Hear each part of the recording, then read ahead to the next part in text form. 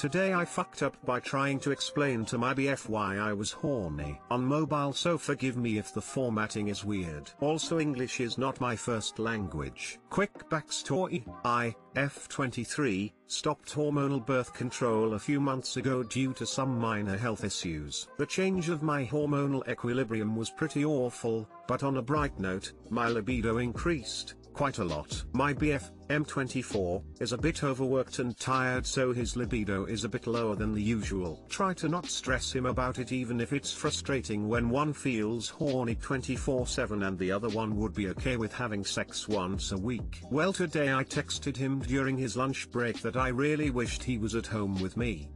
Then I thought I could sound insensitive and trying to explain why I was suddenly almost sexting him. I fucked up and I texted, since I came off birth control I can tell if I'm on my fertile window based upon my mood, and I just checked, I'm ovulating, that's why I'm feeling like this today. It's like my body's saying let's have this kid. We are not even sure we want kids, and my text looked like I was thinking about it, so I fucked up harder and texted again. I'm not saying we should try to conceive, I was just stating why I'm horny. He replied, noted on my agenda. Too long, didn't read. Tried to justify I was in the mood for sex by saying I was ovulating to my BF, when we're not even sure we want kids, and killing the possible mood of the night. Edit, I appreciate that some of you want to help me and try to suggest things to balance my needs versus his temporary lack of interest, but I don't need these suggestions. It's a phase, it will pass. Our sex life has always been adventurous and fulfilling.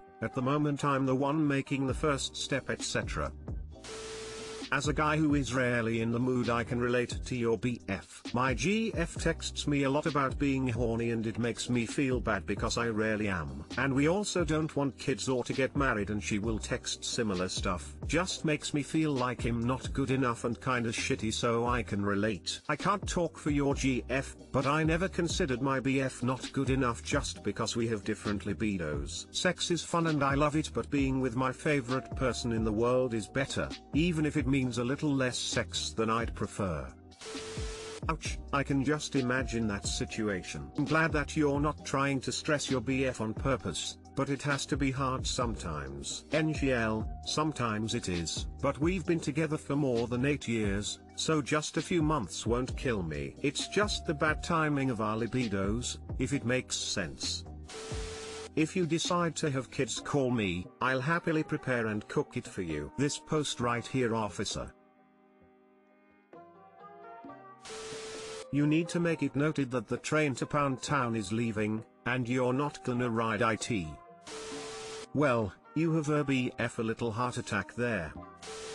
Today I fucked up by anaesthetising my balls. I'm one of those people that never goes to the doctor if there's a chance that just waiting another few days will fix the issue. Well, I finally went to doctor after having worst sore throat of my life for the last 7 to 10 days. He just looked and said, "Wow, that must be painful, you didn't want to come sooner?" He says it was strep throat and gives me medicine and a throat freezing spray for immediate relief. I head home, do a few sprays, feels good, then start working. After an hour I thought I'd give it another spray, put my hand in my pocket for the spray, and my only thought is, crap, I've pissed myself. My pants were soaked. Only possible explanation was that I'd somehow, unbeknownst to me, pissed myself. I was then both relieved and annoyed to find out it was my bottle of throat spray that had slowly leaked out, and it had apparently numbed my whole crotch area, so that's why I didn't feel it getting wet. I had a chuckle, didn't think too much of it, then realized I couldn't feel my dick at all. Like nothing. I went to the bathroom to investigate. I could still pee,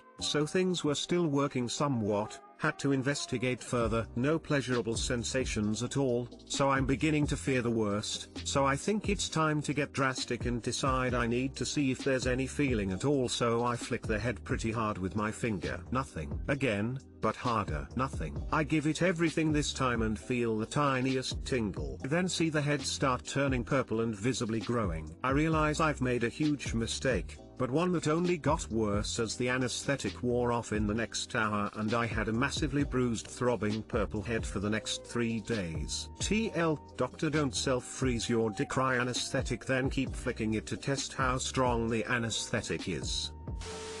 Well, at least it wasn't icy hot. That would be worse according to an buddy of mine. Buddy of yours.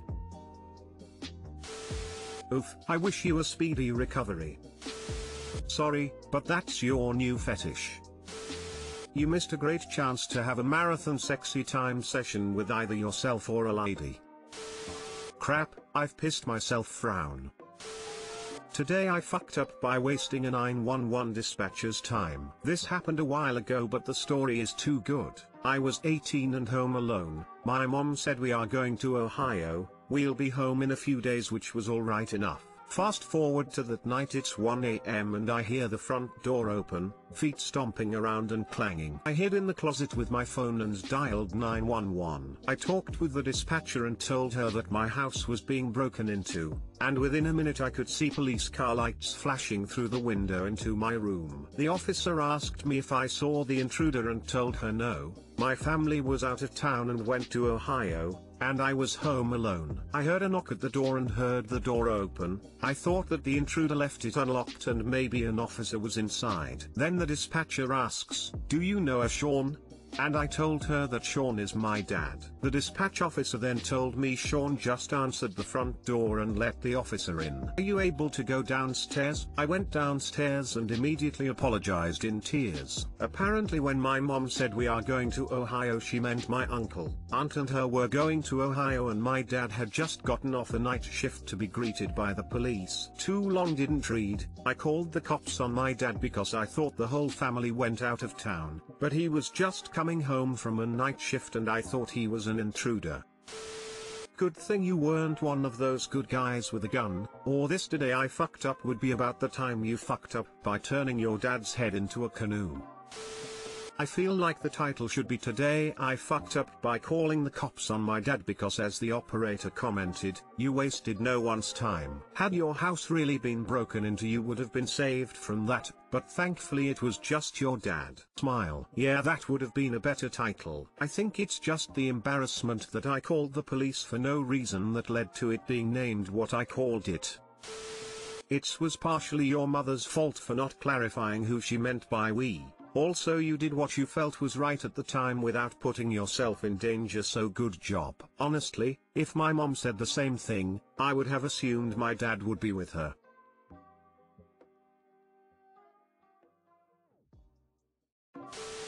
I'm a dispatcher who absolutely did not waste anyone's time. Literally what we get paid to do. And had you not called, and it not been your dad, absolutely better safe than sorry.